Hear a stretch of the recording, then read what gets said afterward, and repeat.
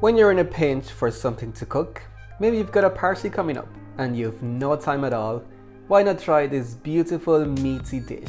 It's filling and comes together with no effort whatsoever. Hi everybody and welcome to my kitchen. Today I'm going to bring you another delicious Polish recipe.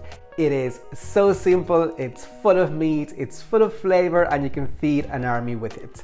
It takes no time at all. We're going to be making some delicious KLOPS, or if you want to be fancy, a Roman roast. Let's look at the ingredients that we're going to need.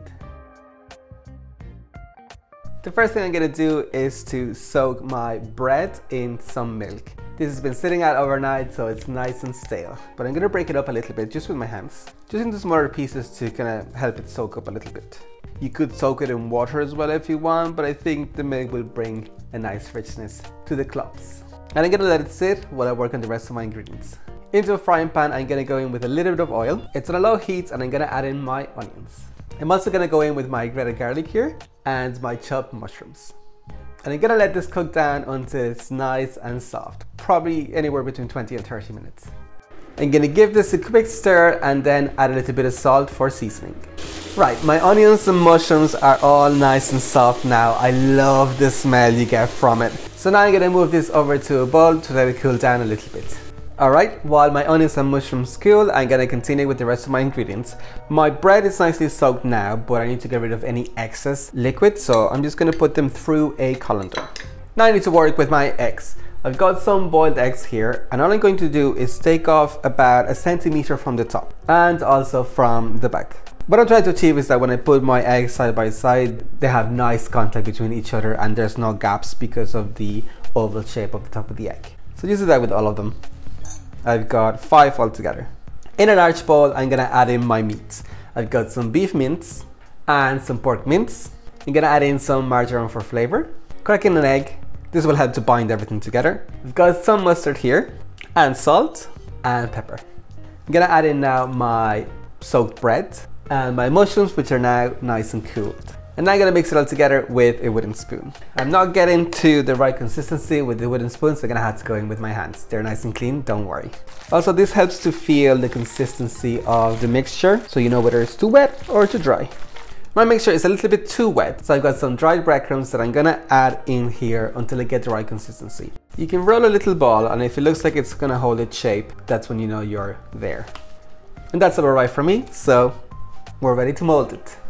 I've got a bread loaf pan here. It's about 26 centimeters in length. So I'm gonna go in with a layer of my meat mixture at the bottom, and I'm gonna flatten this down a little bit. You want to make sure you're filling in all the corners. Once it's nice and smooth, I'm gonna make a little groove in the middle, and in here I'm gonna add in my eggs.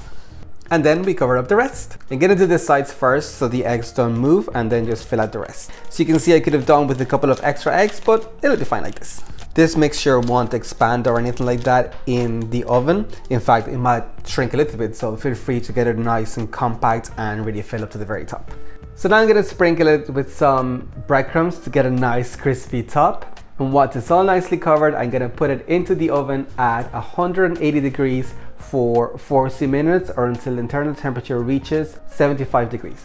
It's time, let's have a look at our KLOPS. It looks perfect and it smells fantastic. I did put a tray underneath because juices were starting to kind of seep out the top and I didn't want to make a mess in the oven, so I suggest you do the same. We need to let it cool just enough that we can handle it, then we can mold it, plate it up and give it a try.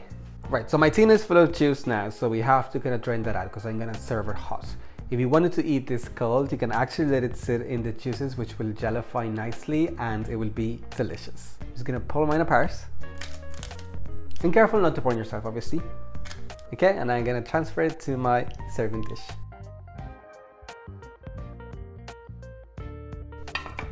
Success. Let me cut myself a slice. And that's it, our beautiful KLOPS. Okay, it's time to give it a try. It smells delicious. I am starving, so I know it's gonna be amazing. Let's just get to it. It's beautiful. It's so meaty, there's such an intense flavor, the onions and the mushrooms really bring something special to it. Oh, it's a beautiful texture as well, it's nice and soft, and the top is nice and crispy also. It's a fantastic little dish. You could have it with mashed potato, you were having it for dinner, or if you let it go cold, you can have it with some bread. This keeps in the fridge for about a week. These type of recipes are just fantastic. There's no effort involved, no skill, and it's delicious. If you enjoyed it, make sure you give me a big like, a comment below with your thoughts, and share with all of your friends. Subscribe to the channel if you haven't already done so, and if you tried this or any of my previous dishes and want to post them on Instagram, please tag me. I love to see how you guys get on. With that, I'll leave it for this video, and enjoy.